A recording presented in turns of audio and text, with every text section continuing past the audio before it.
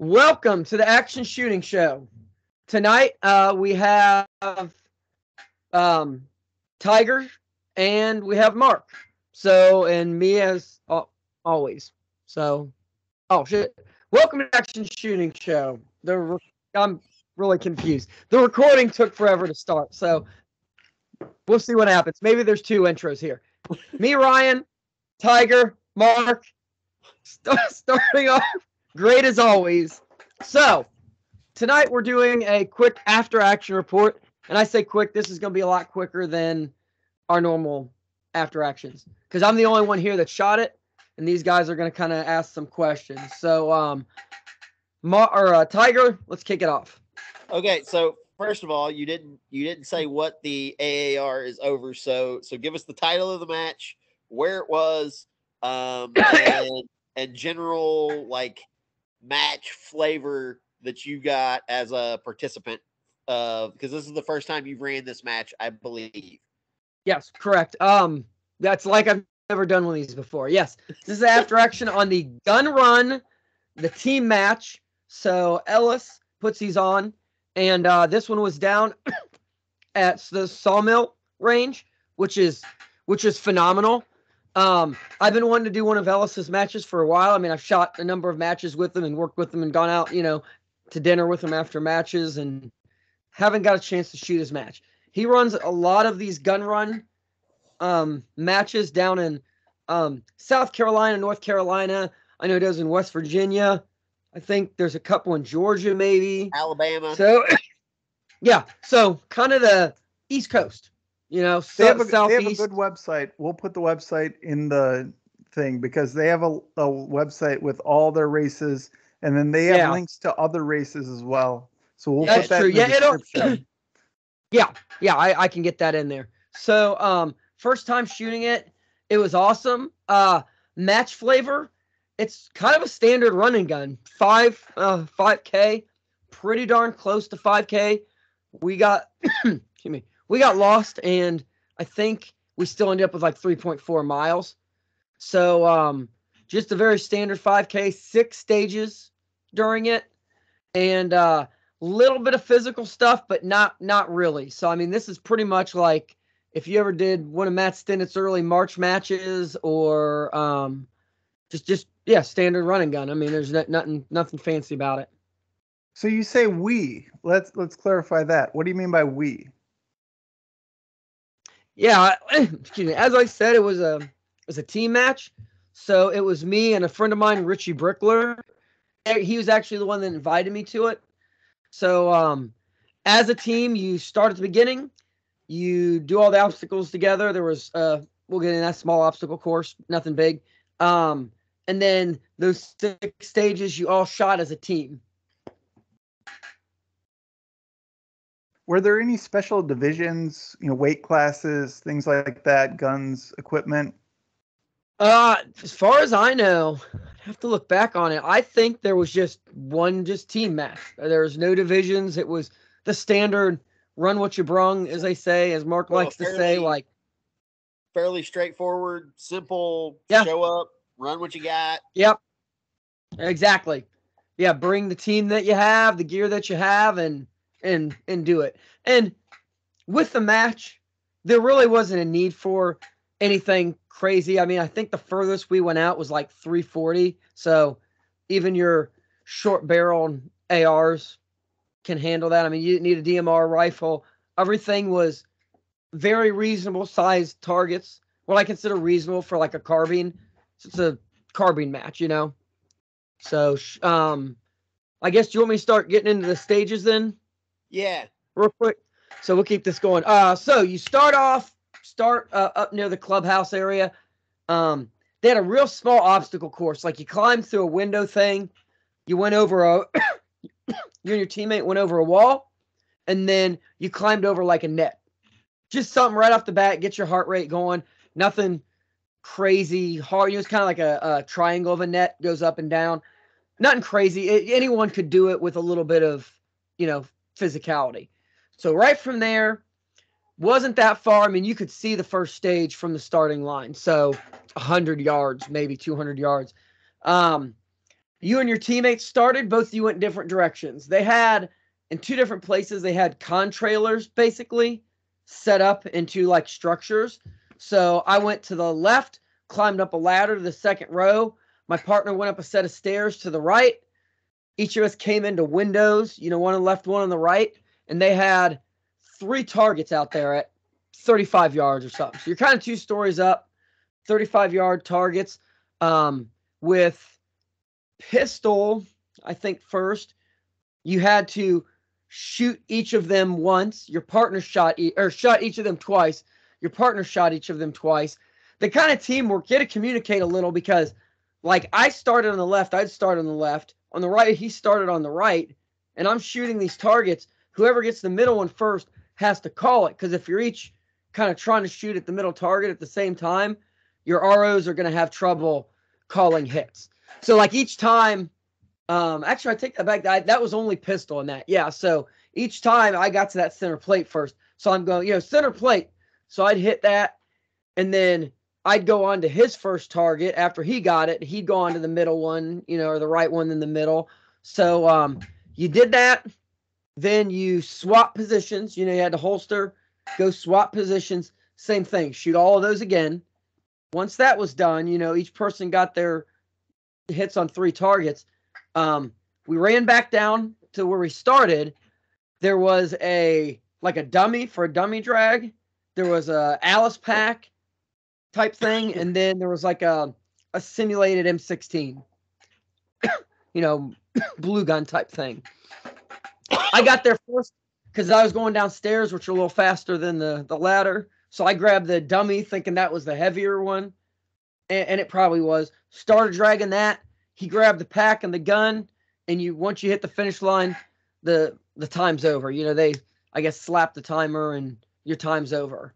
So pretty straightforward.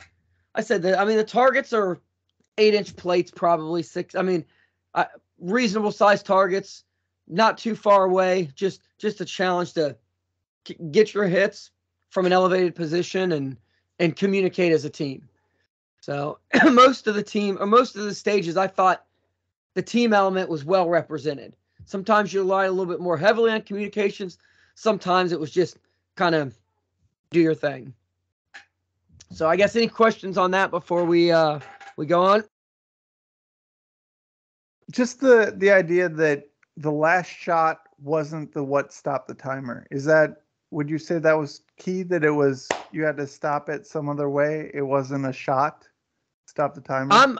I'm guessing that because I'm pretty sure your time didn't stop until you got done with that, cross the finish line. So you get at that running guns, because there was no last shot as far as that, and I'm fairly certain all that other stuff was on the clock. So I'm just throwing this out there because both of you guys are match directors. When we talk about competitive equity, that's one of those things where now we're relying on the ROs to give you that last shot, and you got Bob that's a little bit slow on the clap, and then maybe it didn't catch, and who's to say that it didn't catch or did catch? It didn't feel like a problem to you, though, would you say? No, but I'm not. I'm a match director. I try to have fake match or fair matches. Fake match. If it was my match, maybe I would have moved that to the beginning because generally, like Mark, I don't necessarily relying on having an RO have to like smack a timer. But at the same time, like the stage was fun. That challenge at the end was fun. I could see why you would put it at the end so people aren't timing. People would rather time out pulling a dummy than shooting. So I guess if you were in it to win it, maybe that would be a big deal. But I didn't care. As a match director, I look at that, and you're right. Like, people would rather time out dragging the dummy versus not being able to drag the dummy and never firing a shot, right? And I'm a little bit, I don't know, maybe I'm the weirdo when it comes to competitive equity. My version of competitive equity is, as long as I'm not giving Mark a advantage on purpose over Ryan, that's fair, right? Like, the randomness of shit is fine with me personally. And people kind of harp on me about it at Zombie. I'm like, look, this guy shot in the morning, this guy shot in the afternoon. They ran 2 completely different matches. There is nothing I can do about the fucking location of the sun. Like, but like, and I would have probably put a stop plate in after all of the dummy drags, right? Like, okay, you do all of this stuff. There's one more target you have to hit. That's your stop plate. Like, but if nobody thought it was a big deal, then it's obviously okay, right? Like, right. Exactly. So, and I'm kind of the opinion, if something adds fun to the match, excitement to the match, if there's a little bit of variability to how it's scored, we're the split second that the timer smack, like I'm all right with that, Al Cockrell, who was one of the MDs of the Pawnee match for 15 years, hates shot timers. He's a stopwatch guy when it comes to stages, which I'm not either. I like shot timers. But he's like, look, guys, this isn't the Olympics, right? Like, it's you're not winning gold medals here. But at the same time, like at my match, like I have some pretty big prizes that people win or lose based off of split seconds. So I want shot timers. But if you don't have all of that, then really it doesn't matter. Then it's bragging rights, right? So yeah, so I shook my head at that because I hate that. If you're running a stopwatch, I don't trust you. I don't care. I know that you think that I'm good, and I think we're good, and yeah, we're all equal. I guess we don't swear on this channel, but please don't use that. Like, I don't trust you on a stopwatch. I'll take a slap on the timer. That's fine. I can live with that. But it's got to be a timer for me. I will personally bring my timer and borrow it out to anybody if they want to do it. And I have run matches where they were running a stopwatch, and if I would know that, I'd run to the truck and get, like, please run this instead. Just anything better. That's just my personal opinion.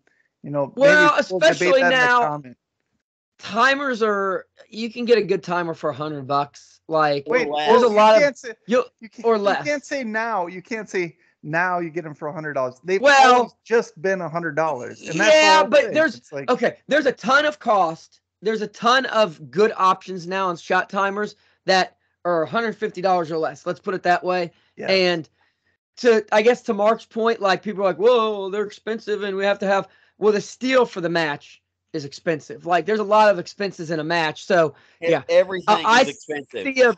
I see a big difference between a timer, a shot, stopwatch, and someone slapping a timer. So in this case, it probably didn't affect the results at all in a match. So I was fine with it because it was a fun challenge. Honestly, you can get free shot timer apps on your phone that are relatively okay. Like, they're better than a stopwatch. Or throwing this out there, if you're a match director watching this and you have 70 competitors, I guarantee 30 of 70 have a shot timer and will say, hello, sir, here's my shot timer. Use it. Give it back to me at the end of the match. Like, most every RO I know, most every regular RO has. I could grab 3 shot timers right now. Like, my shot timer literally just died last week, and I'm going to be ordering one in the next week or two. Like, order two. Don't even screw around with it. Yeah, right. I literally have one on the back molly panel of my truck. It is always with me. If there's a match breaks out somewhere, I have a shot timer ready to go. Let's move on so we don't drag that out too much. So stage 2, this was kind of fun. Bosco, is it Bosco Wang? How he is on? I don't know how you pronounce his last name. I forgot. It was kind of interesting. So you started next to each other with rifle. On the beat, you could shoot. You had 4 targets to shoot. You had to shoot them consecutively. You could do it in any position you wanted. They had like a metal, like electrical box right there. So I think 90% of the people probably just went down and rested on that. But so one partner had to shoot it. The next person had to make the hit. If they didn't, you had to shoot again, and you basically had to both hit it one then the other. So you did that on 4 targets twice. 1, 2, 3, 4, 1, 2, 3, 4. Then they had a little bit further out, and I'd say those were like 75 to 100 yards.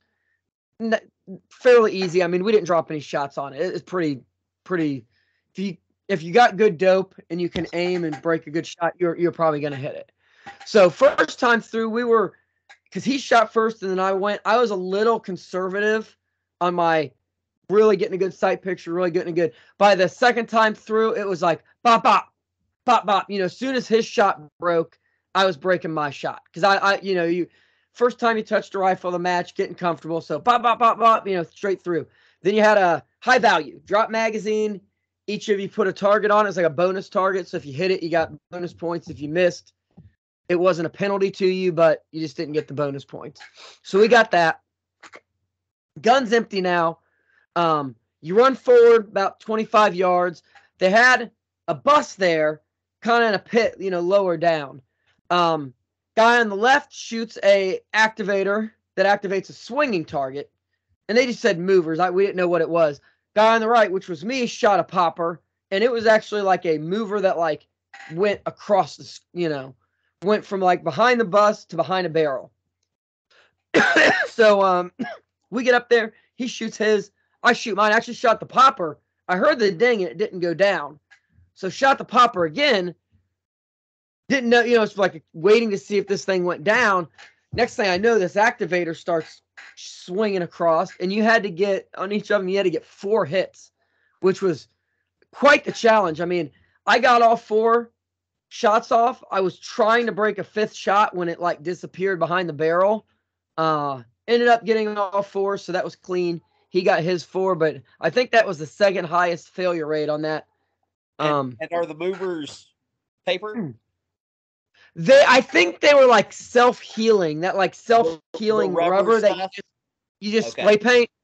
So, it was like a full-size silhouette. So it was a fairly reasonable target. It's probably 7 to 10 yards, but I'll say being the right side guy, because it was disappeared, moved, disappeared. You really had to be on your trigger. Once I got on it, it was like bop, bop, bop. I mean, you had to get your shots because it was moving quick. The swinger, you had all the time in the world on that. So that was a fun stage. You don't see excuse me, activators a lot in run and gun. So that was kind of nice. I know they did. I think Bosco himself actually shot the cable on one of the activators. So I don't know what they did for him, if he had to reshoot or what. That's kind of the reason you don't see activators, because they're not always 100%, and reshoots and run and gun is a much bigger deal than a reshoot at a 3-gun or a USPSA match. Especially, I guess here's a MD trick for you. If you activators at the beginning of the stage, not at the end, because if you start with an activator and it doesn't activate, you just reset it and you go. If you end with an activator and it doesn't activate, now someone's got to reshoot and you got to reset up the whole stage. I do that a lot. They've wasted a bunch of ammo. Yes, they've wasted. And run and gun, time and ammo is a much bigger deal. 3-gun, not such a big deal, but it's still the setup time and the reset time kind of adds up. So going to that, as a match director, reset. Did you reset that, or did somebody else reset that? Because that's always another thing. We shoot steel because steel doesn't have to be reset. So I'm guessing you didn't run out there and drag the thing back out there and set it up and put the thing. So talk about that from a match director standpoint. The excuse me, the ROs reset that. So they went, scored it real quick. I think hit it with spray paint, and then, I guess reactivate it. Once they scored it and told us it was good, we took off to the next stage. So, but they had 2 or 3 ROs there, so the ROs were the ones resetting that. So, that was fun. I didn't mention earlier, Ellis matches are, because it kind of splits 2 ways with running guns. He is a DNF, is a 0. So, on that stage, if you dropped a shot, I think that was why it was the second highest failure rate. If you drop 1 shot on that mover, only had 3 on the target instead of 4, 0 points for the stage. So, and that's as far as I understood it. That's how it was scored. I mean, we got it, so it wasn't an issue. But it was a tough. That's a tough stage because a quick mover like that, it doesn't take much to drop a shot.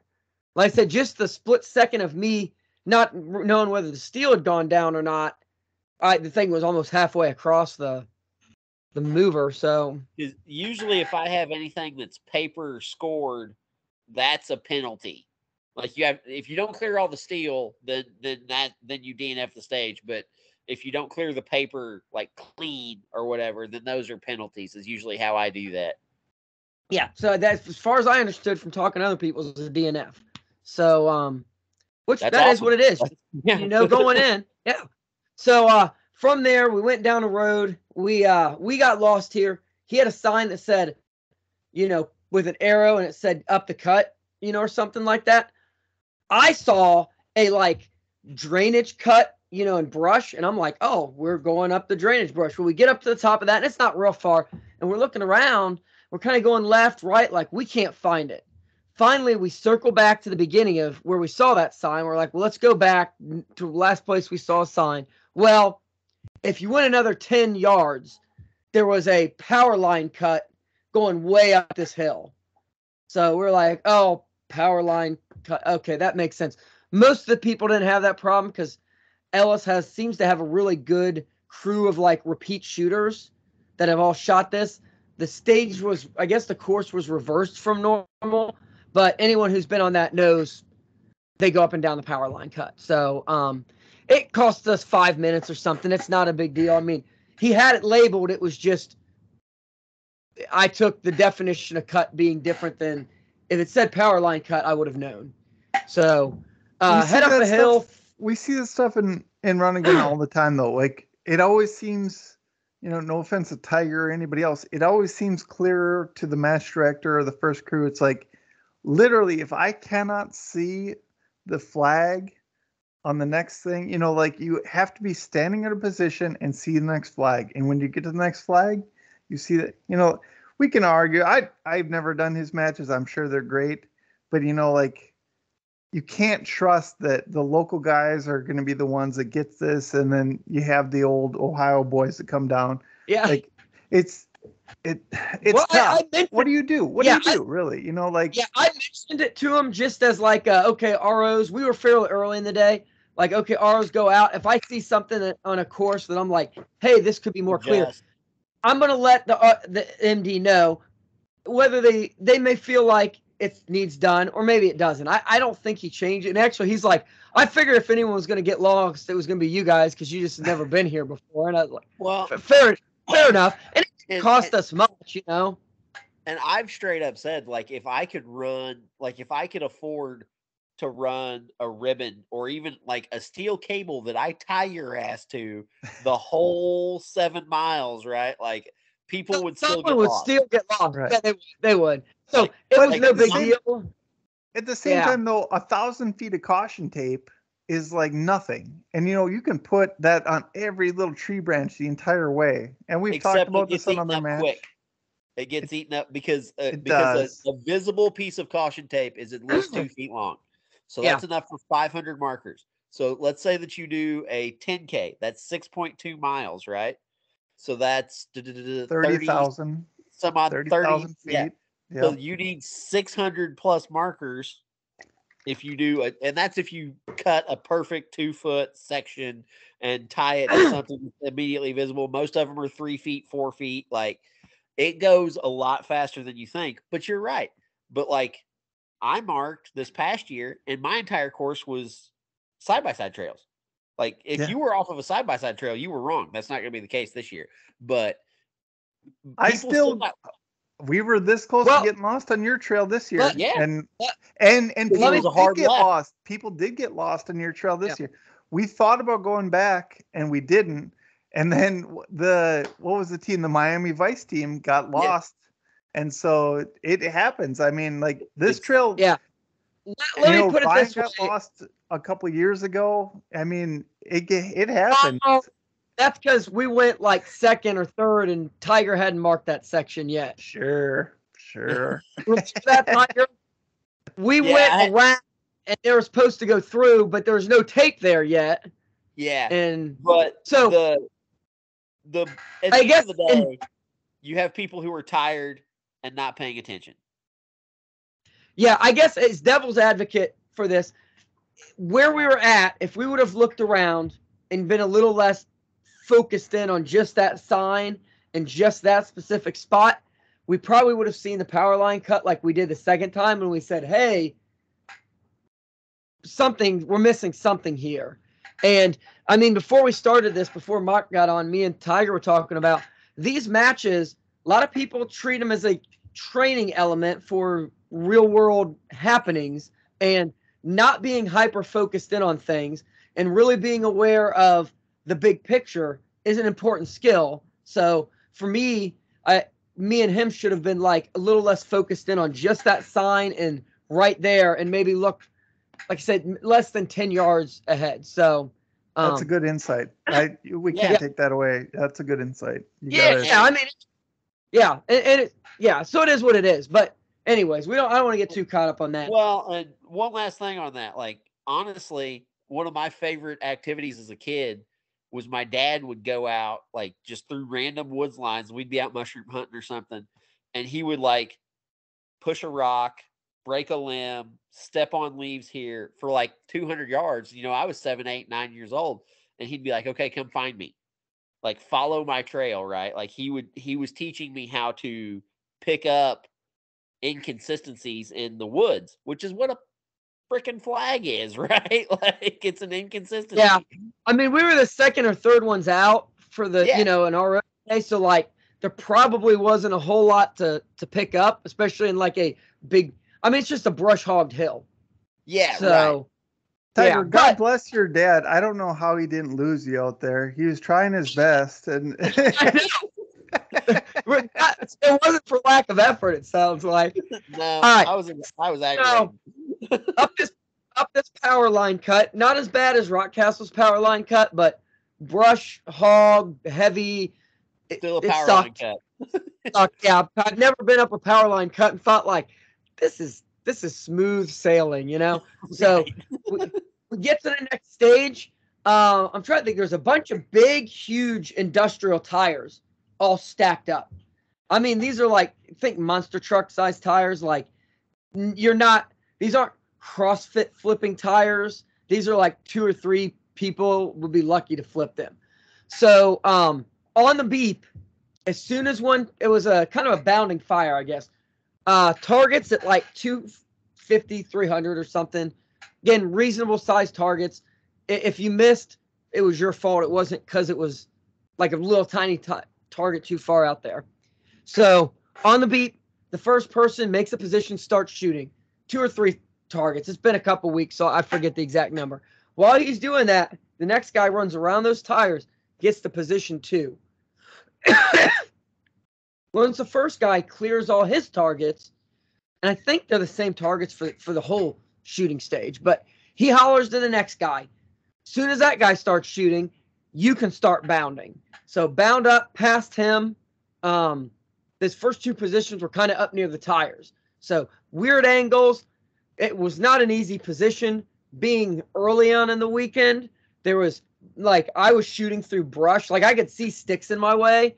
And a couple times I could see sticks falling. Like, I knew they're in my way. That's just where it is for the position. So it's like, I'm either going to shoot and miss it, or I'm going to shoot through it. And then the next shot, it won't be in the way, you know? So shot through some sticks. Go, he shoots. My next position actually was even worse in foliage. You're kind of, excuse me, kind of near a rock. I went forward of that on like a limb, hoping I could get up a little higher and get some stability, and it was way too wobbly. So I had to go back to the rock. And again, I think Ellis and his teammate went before me. I'm sure they shot through some stuff. But shot through that, and then my partner shot his last stage. So position. So 2 positions a person, 2 or 3 targets a person. Just, I guess, standard bounding fire kind of stage. So, like, clearly this is where 7.62 is the ultimate run and gun kind of thing. You know, if you're shooting through brush, maybe even, these Ohio people that don't know any better running 350 Legend, something like that. 4570. 458 SOCOM. Yeah, exactly. Like that kind of thing where you can't trust the match director to understand decent people shoot 22 caliber bullets, and you really have to kind of work through the deficiencies of their imagination, right? Honestly, the real cheat code for a stage like that is to be last on Competitors Day on Saturday, because I guarantee you there was nothing. It's like a jungle run and 3-gun. I was just gonna say, yep. First squad on a jungle run and 3-gun, everything is hidden. And then if you're the last day, the last squad, it's like, oh, there's 3 there, there's 3 there, there's nothing to remember. It's not hidden, It's like it's a jungle after the F4s have been in and napalmed everything or whatever. The F111. The 12 gauge doesn't lie. There's nothing hidden by a 12 gauge. So, fun stage. One thing I appreciated, and I've said it a couple times here, Ellis's targets for these matches attract ARs, AKs, those kind of guns. They're not PRS matches. All the target sizes I felt were reasonable.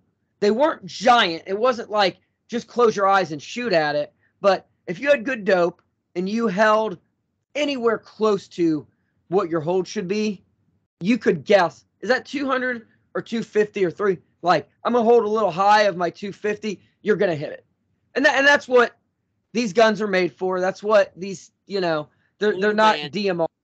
Yeah, point of man, exactly. So, not that I don't mind some more precision at times, but I think sometimes people get away with making things hard when it's like, this is a patrol. Like, if they're 500 yards away and they're the size of a grapefruit, I'm probably not shooting at it with my AR. Like, you have to give me some really good reasons to want to shoot that. So I thought his target presentations and everything, pistol, rifle, the distance and the size of the target is like, it's a challenge, but it's a reasonable challenge. So I definitely appreciated that. Anything else for Well, no. So I was shit talking this. I was being stupid and saying you need 7.62. But this is the kind of thing that goes to a Facebook forum where people say well, I was at Ellis's match and I was hitting tree branches and stuff like that, and I wasn't touching anything. When you go back to 15 minutes in this conversation, is this a practical event? Is this testing what we would do in a happening kind of thing? And now you start to wonder, well, shit, I did hit a lot of tree branches with my 223 and they didn't touch anything. And so you start to wonder, the good idea fairy is the classic thing that comes in. It's well, I could have, it didn't hurt me in weight to carry 7.62 by 39. I could have even carried Supersonic 300 Blackout. Why was I limiting myself, right? Yeah, well, exactly. It's funny because I had this exact conversation with some guys. We had a small private run and gun. The 2018 might have been, it was 2018. It was in June of 2018. And this farm down in Kentucky was wanting to put some on. They let us go out and build stages, and then we hiked a course, and in one of the spots we cleared with machetes and axes probably a half acre of brush and random shit to get 3 shooting lanes 75 yards long from this one position. And we talked about it that day. We were suddenly that 12 gauge shotgun looks real good, right? Because 50 yards, there's not a whole lot that beats a 12 gauge slug at 50 for pure stopping power. Flechettes. Well, let's go back to let's talk practically here. We're going straight to Vietnam. Flechettes. But we talked about it. Everybody talks about rifles as being so much more practical than shotguns, and I'm one of them. I can't stand the practicality of a shotgun because for 99% of my life, it's not, right? I like rifles. I love shooting shotguns. There's not a lot practical except for bird hunting. There's not a lot of things that would make me go, oh yeah, the shotgun's the way. If you got to breach a door, I guess a shotgun's a pretty good option. If you're in thick, heavy jungle, you know, a 16-inch barreled tactical 12 gauge is not a bad way to go. But you know, it's you like you said, the good idea fairy. Like, why are we not all carrying, you know, 338 Winchesters, right? Like, so I need a master key underneath my AR that I can run slugs, and I am down with it. God wills it. I am down with this. There's gonna be some people with braced shotguns for sale here soon. So actually, hold on. Jeff that sent me a picture today. And a 3D printer, I think I can make them out. That's all I'm saying. Do you think M-LOK would hold a 12 gauge? That's the first important question. If not, it would hold the shockwave. Zip ties and duct tape is my next option. So he sends me this picture. And he's like, "Here's the new division for zombie." Yes. Yeah. Okay. So I got some kit to work out here for running gun. There you go. Let's move on before this spirals more out of control than it already. Wrap this up. Where are we at? Right Ryan, now. We're lost here. Just tell us about how do we get to the end, and how do you feel about this match? Stage three. On to stage 4. The, I guess, long range stage, because you had shots out to 430, I think 440, something like that is what we lased them at. This is where we are. This had the highest rate of DNFs, which makes sense, and it was a very doable stage. They gave you a card. You used the same gun for both shooters, so you picked one. So you had to be comfortable shooting a teammate's gun. On the beat, the first guy goes to shoot any position he wants. We went prone. I had a backpack. We used that to rest on. I shot first. My partner read the range card to me. I saw, just as a side note, because I kind of harass people in running gun, because a lot of people go prone in running gun for targets that they don't need to go prone on. This was a good stage to go prone on, and I saw a number of people shooting it off, trying to shoot offhand, trying to like kneel or do seated. If you're doing kneeling or seated and you can shoot prone, just go prone. You're doing from like 175, some like bigger poppers, out to 3 or 430 or whatever. Like, freaking go prone. Like, it's dumb not to. But anyway. So wait, let's be clear. Just imagine that somebody that's watching this actually wants to learn something, and they're not just trying to get through work listening to us ramble on. Yeah. The reason to not go prone is that you have to get back up. If you can go prone and finish all your shooting prone, go prone. As much contact with the ground, that's what you want. This is hot tips. Now you've listened to us for 30 plus minutes, whatever we're into this podcast. Now you're getting into the hot tips. If you don't have to get up, that's prone. And sometimes even when you have to get up, go prone. My thing is, there are shots that should be easy enough to do offhand with, a common rifle shooter that people are getting important. Yeah, or from a kneeling, and they're going prone on it. This case, go prone. So your partner had a range card, and out there between 175 and it's 340. I don't think it was 400. I think it was 340. From there, you had a dozen targets. Your partner looked at the range card and had to describe to you which target to shoot and how many times going left to right. So there's a lot of targets out there. So, and there was efficient ways to do it and very inefficient ways. So one thing that really helped, if you were a good team, I guarantee you did this. There was it looked like the front end of a Jeep. It was some kind of metal thing, but they'd spray painted headlights and like the Jeep, this typical Jeep grill. First target was just left of that. So my partner, hey, do you see that thing that kind of looks like a Jeep out there? Yes. First target to the left, 2 shots. Bing, bing. Okay. From there to the other side of the Jeep, go directly over, same level. That target, you see it. Yeah. Okay. 3 times. Bing, bing, bing. Okay. Go down at a 5 o'clock degree. Okay. And he just walked me through the targets that way. If you did something like that, from one to the next, it worked out really well. From there, it was like, see further on the berm, there's 2 targets that look right next to each other. Yes. The left one 4 times, yada, yada. You did that, and you made your hits. It was a pretty simple stage. I shot pretty well. He gave me great directions. We got through that. When it was my turn, I got up and grabbed the card. He got down. I got myself a little confused. They had said left to right, which I had paid attention to, but then got focused on shooting. I got up and look at the card, and I see a number 1, and I go, oh, my head, 1, this is the first target he needs to shoot. No, it's this one on the left. However many times, he just needs to shoot that once. So I'm like getting him on to a target that's not in the right order. And it took 20, 30 seconds to figure that out. We made up for it once we figured it out. He shot lights out. Directions were good, but we ended up timing out with like a couple hits on the last target still left. Because there was like 4 hits or something. What didn't work? Okay, you see the far left target. Yes, don't shoot that. Okay, count 4 targets over. Okay, 1, 2, 3, or 3 targets over. Okay, 1, 2, 3. So shoot that twice. So they shoot that. Okay, now from the far left, count 5 targets. And there was people doing that, or a couple. You see the tire on the back berm that's white. There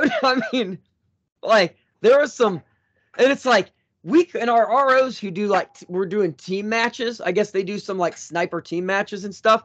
They were trying to give people hints or tips afterwards. Like, hey, you see that big weird looking structure? Like, make that your thing. Or like, you see the very closest target, go to that next. Don't make people count from the left 5, 10 targets over. So, it was hard watching people time out, but most targets were doable. Like, I didn't see many people just go to war. It was just the communication killed teams, and that's what it was about. I mean, that was why it was a great stage. It was a really well designed stage. Any questions before we go on from? All right, yeah. So head down a hill. It's not real far. Sorry, after that one, it was kind of far.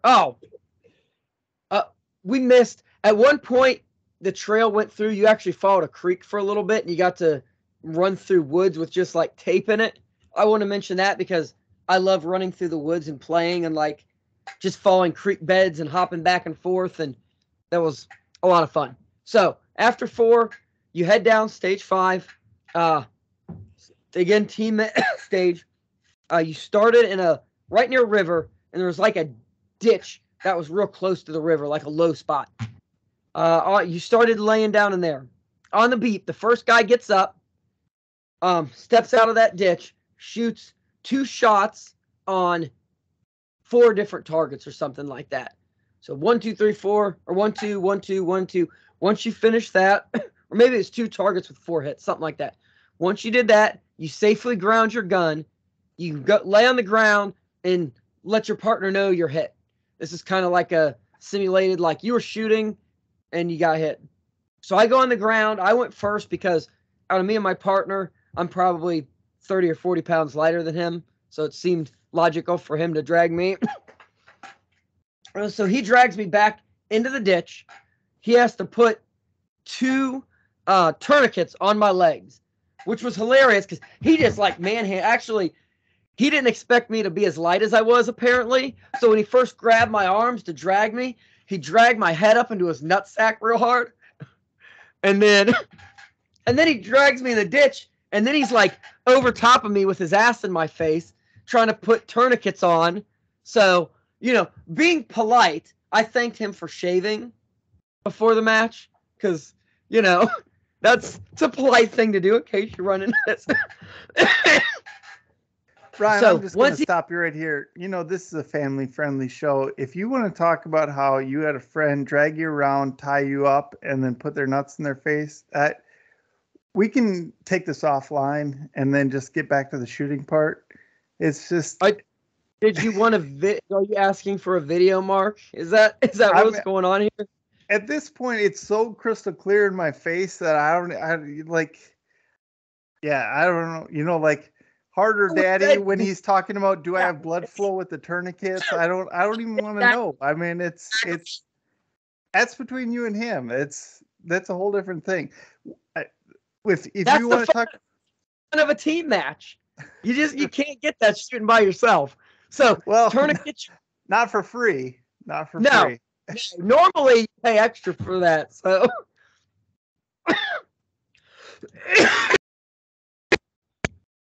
excuse me. So once the tourniquets were on, he had to shoot rifle, I believe, at a couple targets, and then finish off with weak hand pistol or one-handed pistol. May have been weak hand. Weak hand pistol. So but really fun stage. What was this other hand doing? Checking my pulse. Distal pulse. Yeah, checking your pulse. Femoral artery pulse. That's a big vein. It's a good place to find a pulse. That's what I told him. Cool stage. I'm always a little mixed with tourniquets in matches because you're never really using them completely right. But you made sure that you put a couple cranks. I can say from being in medical classes, he cranked them things down tight. If he didn't knock off the blood flow, it was pretty darn close because my feet were going a little numb by the end. And he's basically like laying on my feet to shoot. So it was a cool stage. I mean, it's team match. You get to do fun stuff like that. So anything about that before we kind of scoot on? All right. You pick up your stuff. You head off to sprint towards the end. There's still one stage. The last stage was a really big contrailer structure. 3 or 4 contrailers tall. Multiple wide. I mean, it's very, very big structure. It's really, really cool. So so on the beep, my teammate was taking off and going up like 4 flights of stairs to an upper flat area where he could shoot. I ran off to the right side, and they had a paper target you shot with pistol, paper target you shot with rifle. Once I neutralized those, I was running up 2 flights to a little balcony where I had to wait for my partner to finish his shooting. So he had to get a shot or 2 off at this was probably the smallest distance steel, and it was maybe like an 8-inch or 6-inch at 175, 200 yards. Once he got that shot off, he'd call out to me, let me know, and I had to shoot the